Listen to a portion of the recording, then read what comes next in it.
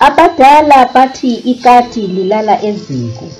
Mina ngazalwa livele lilala eziko kwethu. Lanamhlanje lisalala eziko. Akukho siphetho eduzane. Such is the level of poverty in my family. Our wallowing in poverty did not mean my parents were lazy. Our wallowing in poverty did not mean they did not want to fend for their children. Our wallowing in poverty simply meant that they didn't seem to get out of poverty by working hard, which in itself was defeating enough.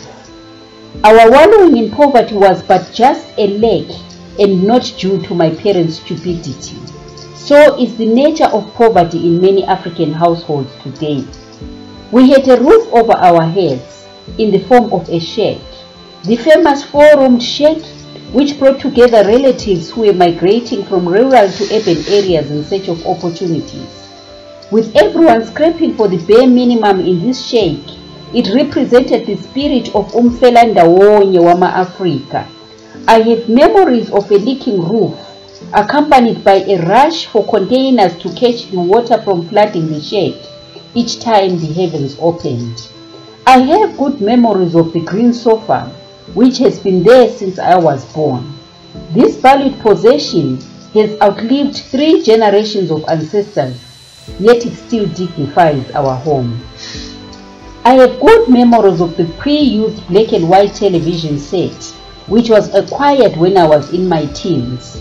With a deafening background noise and showers on the screen, it was a welcome relief from having to pay visits to our neighbors every evening just to watch the television. Such was the level of poverty in my family. Many a times I went to bed hungry as a child, so hungry that God could not appear to me in any form except through a plate of thick mealy porridge with water for relish at times. The lemon tree in my yard was the go-to place in terms of meat. The lemon fruit, bitter as it is, would be the source of lemon juice and would also spice up the morning plate of mealy porridge. The excitement of seeing food at functions, which was hardly available at home, had us denigrated, chastised and humiliated. Many a times, I suffered the humiliation of being sent from school for non-payment of fees.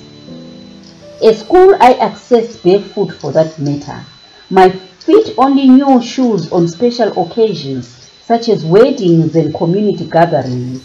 Many a times I suffered the humiliation of being in torn clothes. The only time I got a new dress was for Christmas celebrations each year. My Sunday best dress was kept in the trunk and released for church on Sundays. Many a times I would come home from school to find the municipality had cut off the water and electricity for non-payment. So was the true reality of a life of poverty in my family. Poverty was the cause of every ugly pain in my family. Physical pain that came with little food, save for a sack of mealy meal in the kitchen cupboard. Physical pain that came with my parents working for long hours for a pittance. Physical pain that came from being economically insecure and not knowing where the next meal would come from.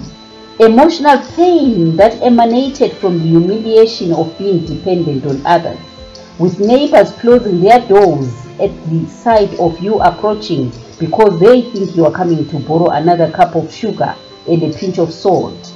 Moral pain from being forced to make a choice on whether to steal, murder or hate others for just a morsel of bread. Moral pain on whether to give up that last cup of flour to a neighbor whose child has collapsed from hunger and believe yours will survive for the day. Womanhood became a burden to me in my poverty. Discarded clothing became a constant friend in the sacred times of the month. How I wish for someone to just provide me with the basic necessities to cover my shame. What is meant to be a proud moment of womanhood was turned into shameful, debilitating experiences for me. So is the nature of poverty. I looked up to the heavens every day and prayed for a miracle.